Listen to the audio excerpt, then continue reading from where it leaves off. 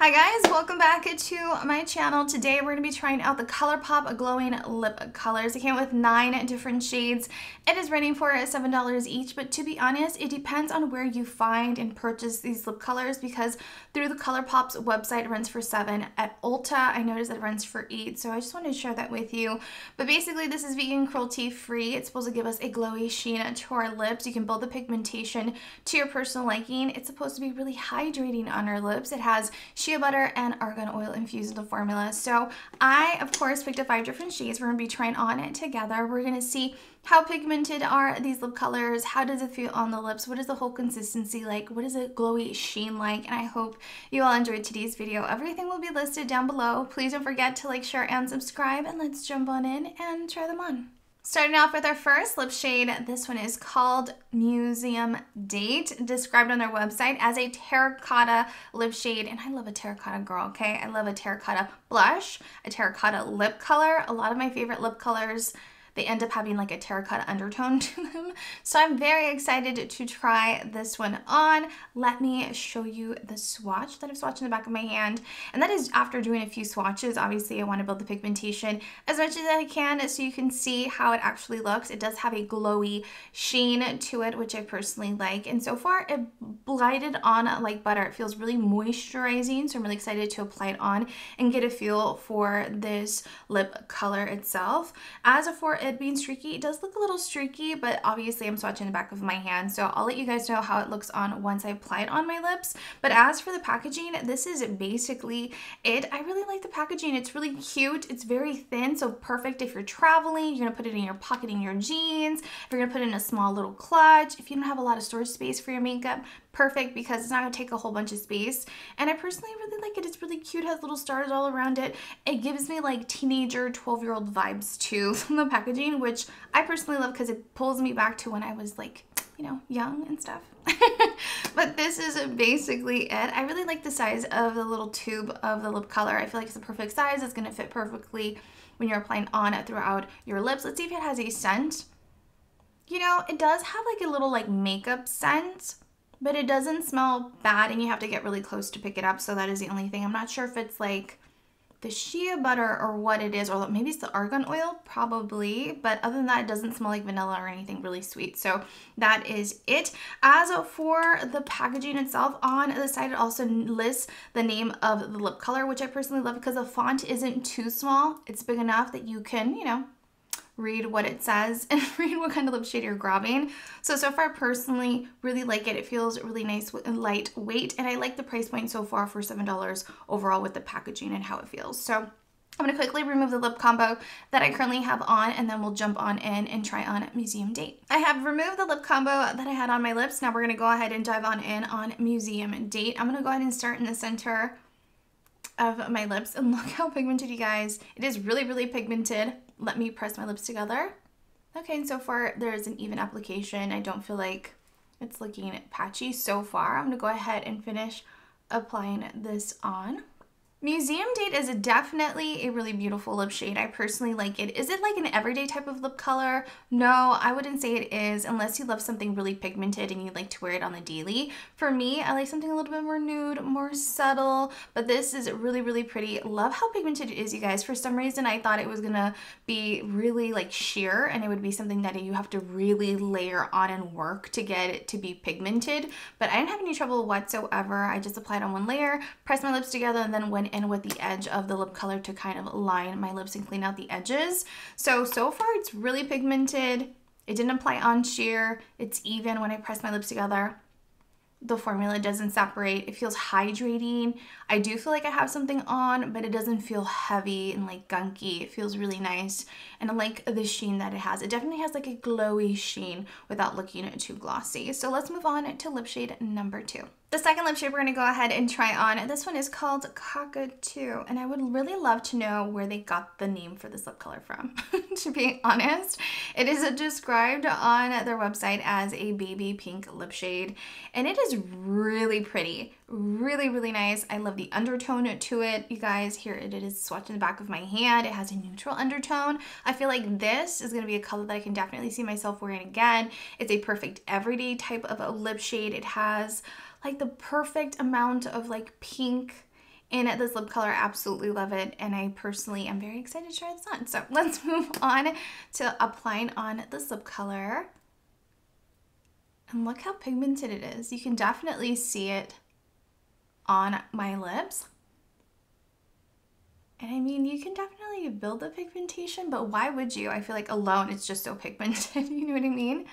Cockatoo. Cockatoo is a beautiful lip shade, you guys. As expected, I love it on. It's a perfect everyday type of lip shade. It has the right amount of a pink undertone. If you're someone like me who's not a big fan of pink type of lip colors, you know, you're just more of a nude type of girl that when it comes to pink lip colors, you find them to be a little too loud. I feel like this is perfect. It's a subtle enough that it has like a pinky undertone, but it's not too pink, but it's neutral enough. But it looks like your natural lip color, but better. It's just easy type of lip shade you can kind of throw on and be on the go. So let's move on to lip shade number 3. The third lip shade we're gonna go ahead and try on. This one is called Indulge Me, and this is described on their website as a peachy nude lip color. And you guys, I feel like this is another lip shade that I'm gonna end up really loving. I'm not sure if it's gonna show up on my lips, but it's a really pretty lip shade. I personally really like it, so I'm really excited to try it on. I feel like, again, it's a perfect everyday type of lip color, and I love that it's like the perfect amount of peach in the nude of this lip shade. I personally really like it. I don't know if it has like a neutral undertone, but I'm really excited to see how it looks on my skin complexion. So let's go ahead and apply this on. I'm going to start in the center of my lips, and so far you can actually see it on. It's very subtle, but at the same time you can see that I have something on my lips, and I personally like that. It's perfect everyday type of a lip shade, which I love.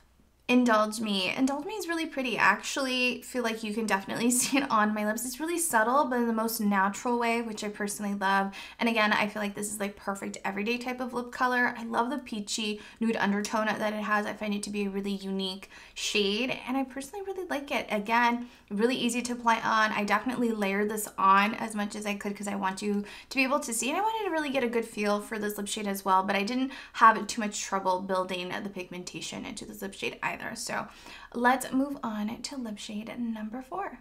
The fourth lip shade we're going to go ahead and try on. This one is called La Cienega, described on their website as a nudie pink lip shade, and I actually really like it. It's going to give us a little pop of color, perfect for the summer, springtime. I'm not sure if I'm going to like it on me, because you guys know, like I mentioned guys before, I'm not a huge fan of pinky lip colors, but who knows, maybe I'll end up really liking this one. But overall, I personally like it. It's subtle, but it gives you that little pop of color that I personally really like, and I feel like everyone should essentially have a pinky type of lip shade in their collection. You just never know when you might, you know, be in the mood. So I'm gonna go in and apply this on, starting in the center of my lips. And so far, I really love this lip color, you guys. It is pretty, and it's like pinky, but I feel like it's not as bright as I thought it would be. La Cienega, you know, it is beautiful. Again, I really like it. I'm not sure how it's gonna look on camera. We'll see when I'm editing this video. I know I always say that, but like sometimes when you see something and then you see it on camera, I wish you could do that all the time. Because it gives you a new perspective. That is what I'm trying to say. But overall, it's a beautiful lip shade. Perfect pink undertone. It's not too vibrant. Perfect everyday type of lip shade. I really like it on. It looks like my natural lip color, to be really honest, but it's really subtle, but still gives you a little pop of color. I don't know, I personally really like it. Comment down below so far, what do you think of this lip shade? And now let's move on to our last and final lip color. The last and final lip shade we're going to go ahead and try on. This one is called Let's Jet, and this is described on their website as a pinky coral lip color. I really like this one. I'm excited to apply this on. So far, I love every single lip shade that I've applied on, and they all have like a really natural, subtle blush of color, the lighter shade one. So far, I personally really like this one. I'm excited to apply this on. Again, I feel like it gives you a little pop of color. I feel like this is a perfect spring, summertime lip color. It has a neutral undertone without being too corally and bright, I feel. But I'll let you guys know how I feel about it once I apply it on, if I feel like it's a little too bright and vibrant for my liking. Because you guys know here on my channel, I like something a little bit more subtle, more nude, you know, safe. So let's move on to apply on this lip shade. I'm going to go ahead and start in the center of my lips. And no, I actually really like it. I can apply it on and know instantly that it is really, really pretty.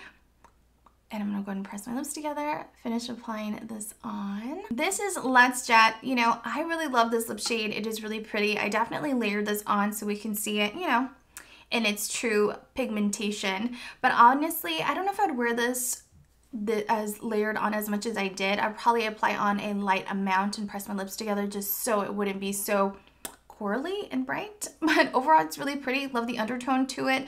I personally feel like $7, it's definitely worth it. The formula is really nice and hydrating, and I personally love how pigmented it is. It really is really pigmented. I can definitely see myself wearing them again. I like the packaging. It's really playful, youthful, and fun. I love that it's small and compact. It's going to fit in my jeans and my clutch. You know, you can take this anywhere and it won't take up space, which I love.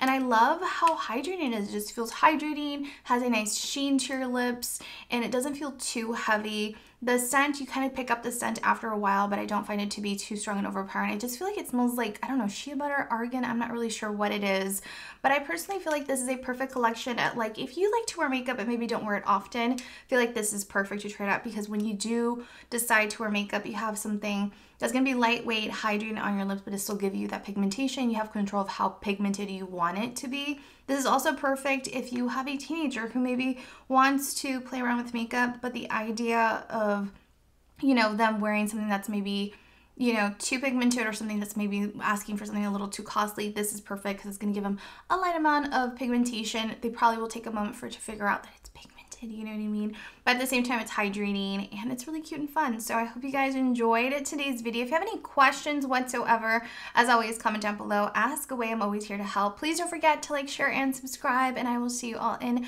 my next video. I love you all so much. Bye!